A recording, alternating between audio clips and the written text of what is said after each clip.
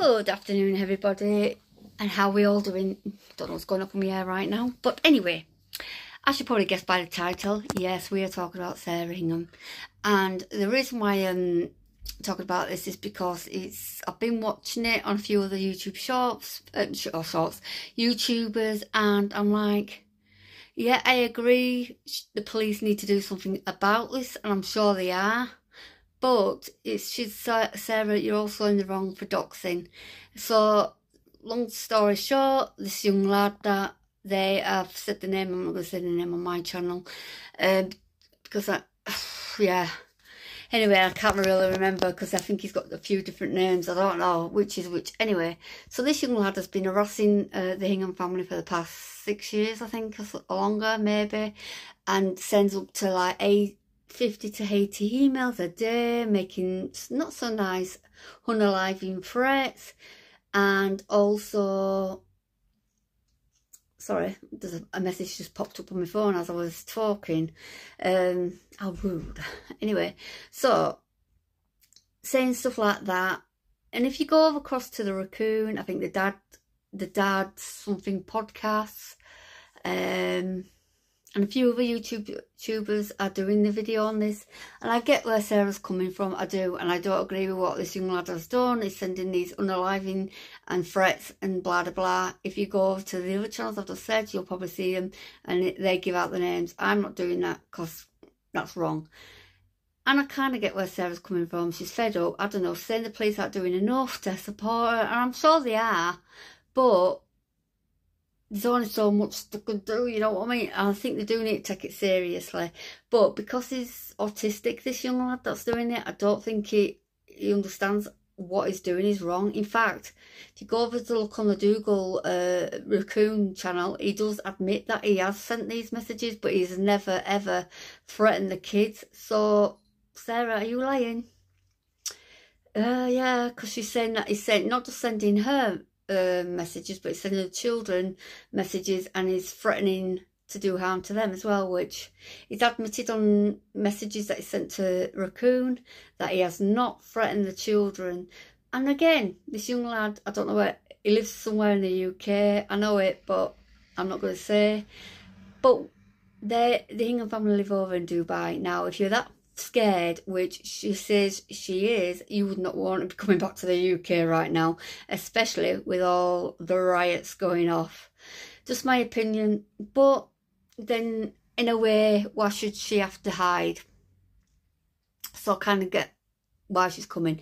And also, the kids are going to the Taylor Swift concert, which is in London. Now I think she's already said what dates are going. So if you're that scared, why give the dates or where you're going to be and that you're back in the UK? Because surely if that was me, I'm not kidding you, I wouldn't be coming home. I'd be staying where I am.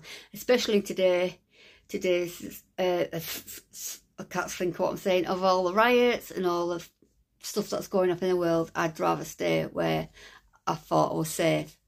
Anyhow, that's my opinion on that. What do you think, guys?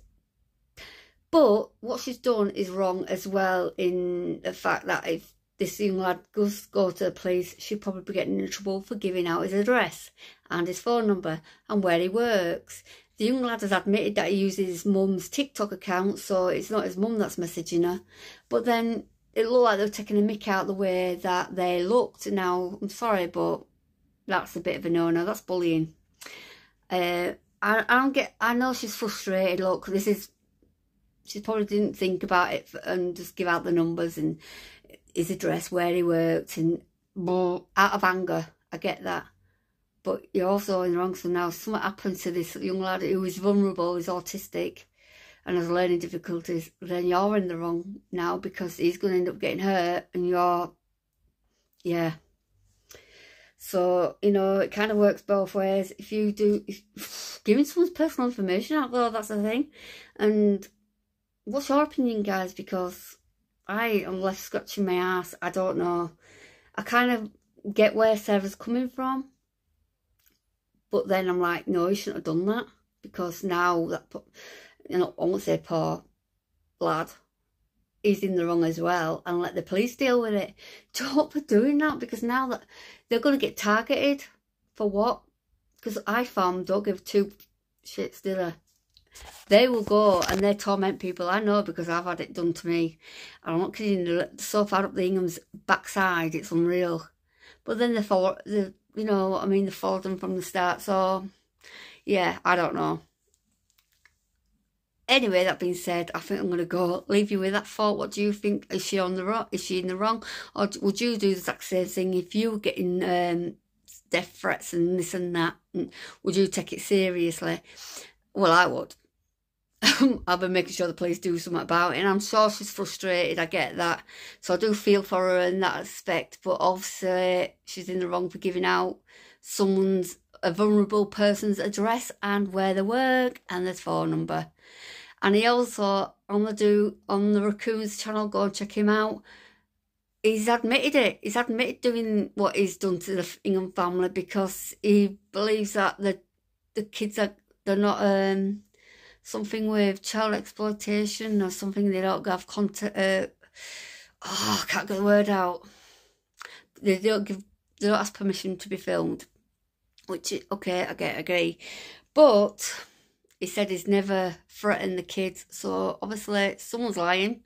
Let's see how this story ends.